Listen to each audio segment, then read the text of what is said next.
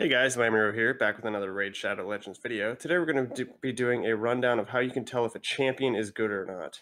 Yeah, there's about three or four major things that you can do when you can tell a champion is good. The very first thing I do when you get a new champion, or even if you're in the index, that'll probably be easier since I don't have every champion, is that we're just going to pop in and we're going to look at their base stats.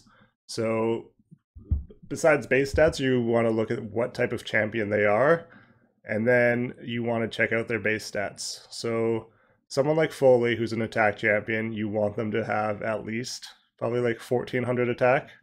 Yeah, 1400 minimum for if you're actually looking for like a solid hitter. Yeah. So attack champions usually have low base HP. Like this is actually really low, I'd say, for HP. Yeah, you can see Xavier has like 3k higher. So Foley is basically a nuker to end all nukers because he is just focused on attack. You're gonna want to get him that ability off, so he won't survive very many hits, but he'll be able to kill people. He does have pretty high defense though, as you can see there. So Xavier's is a terrible one to look at. I'm pretty sure she has the lowest for any legendary. yeah, 749 is ridiculous. So Vizier is somewhere in between.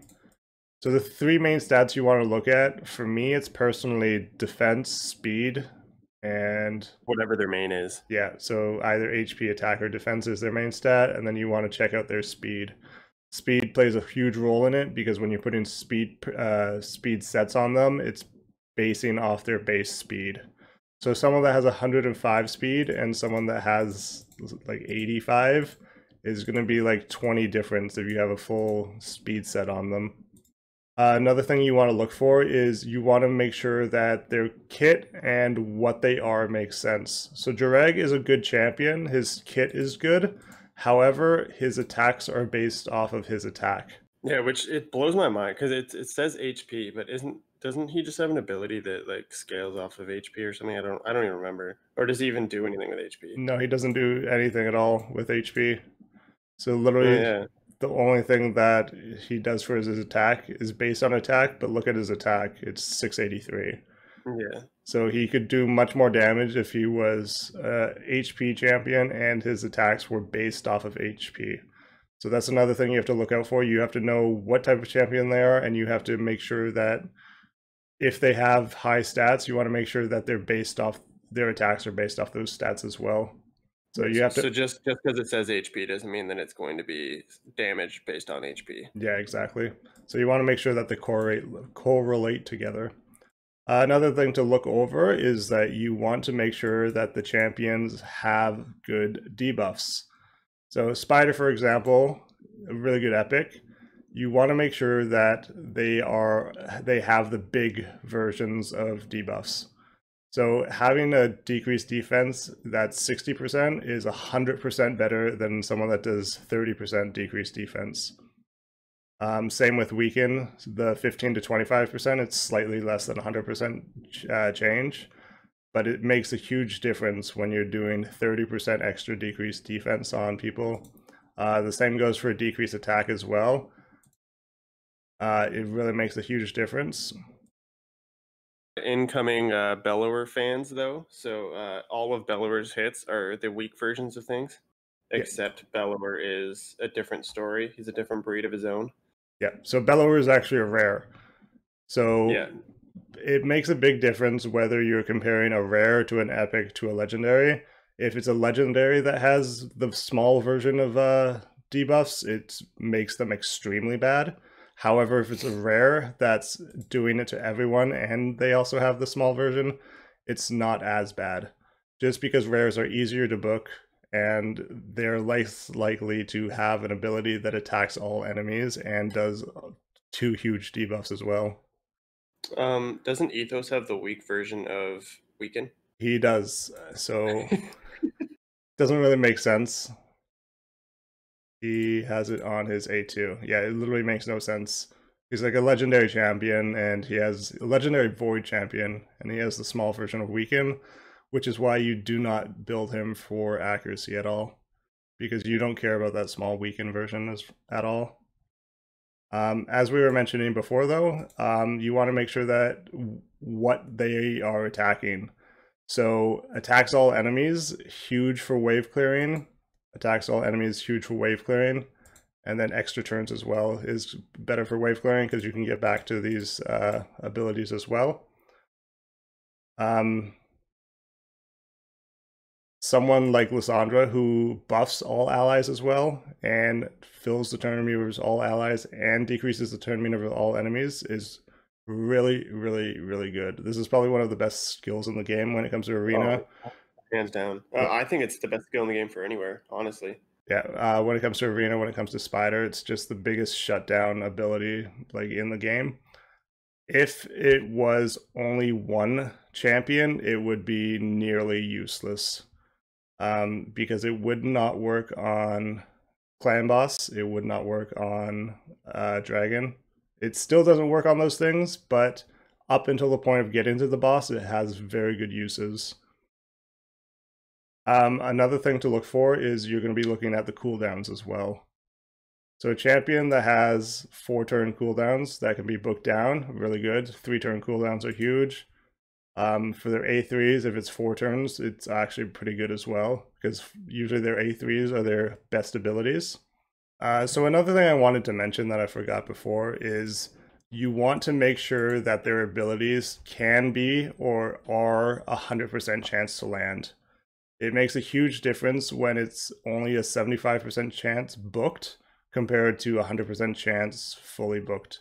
Because if a champion's only having 75% chance fully booked, you're not going to have the consistency that you want in your runs, and then you're just going to play into RNG, and you might not complete it, something if it's based off of 75% chances.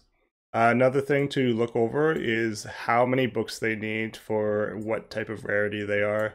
So legendaries that need a lot of books, such as Brachus, who needs 11, 15, 17 books to be fully booked, makes a difference between him and someone that needs like 7 books to be fully booked and to be more useful.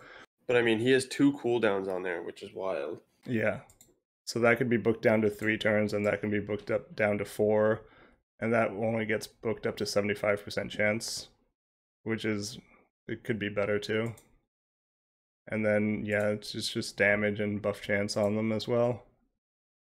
Which is insane. 17 books for a Lego is almost not even worth your resources. No, I'm not going to be booking my brackets for a long time.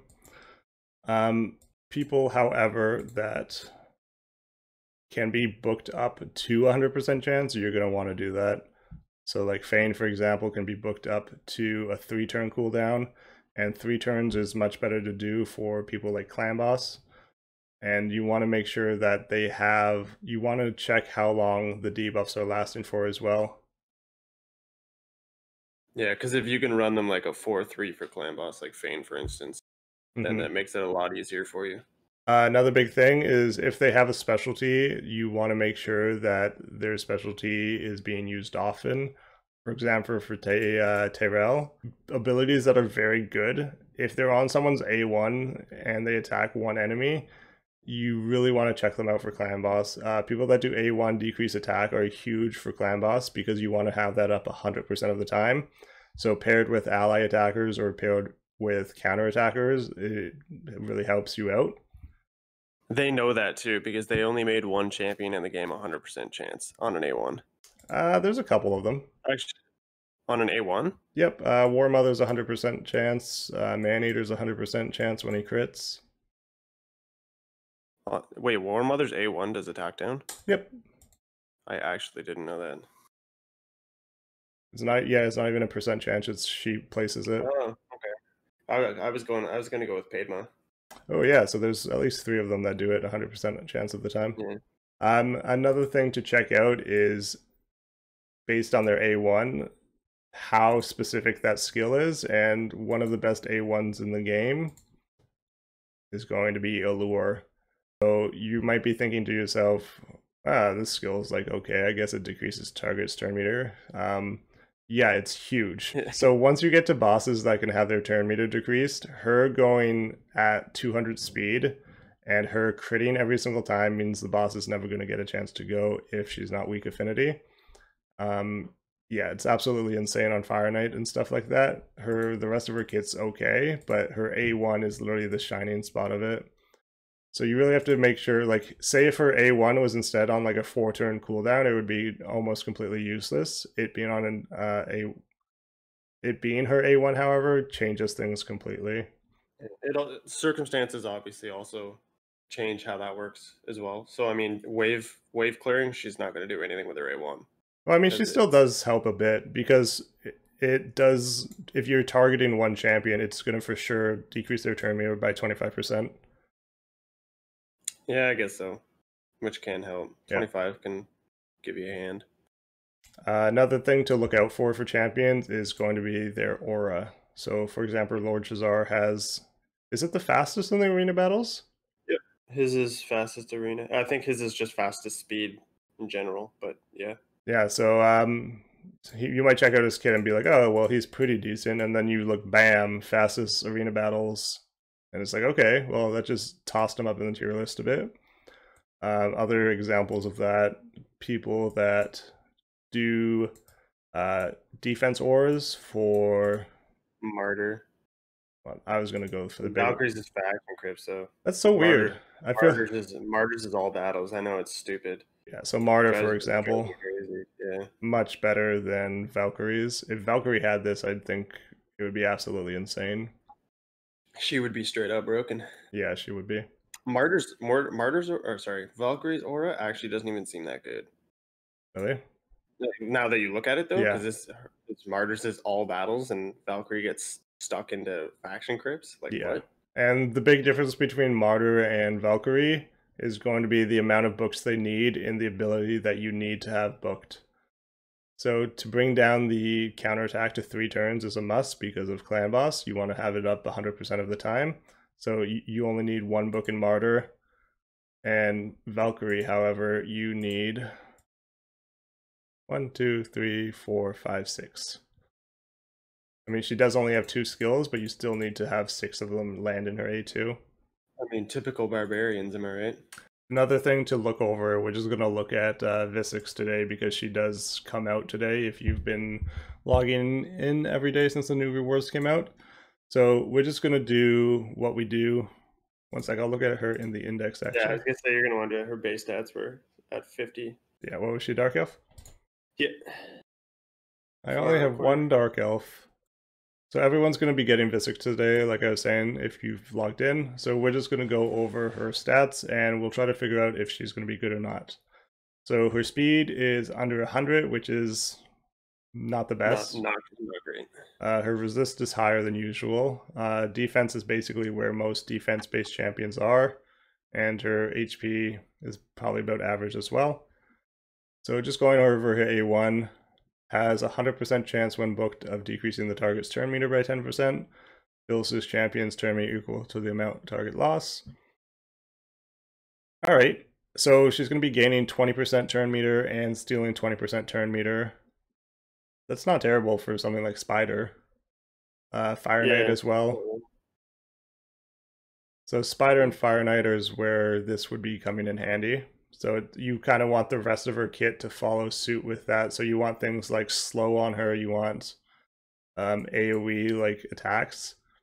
So yeah, attacks all enemy has a 75% chance of placing a slow debuff for 2 turns. Places shield on his champions equals 20% of this max HP for 2 turns. So yeah, again, this plays into Spider and Fire Knight again. Attacking, getting speed, decreased speed on big spiders and spiralings is huge. 100% again.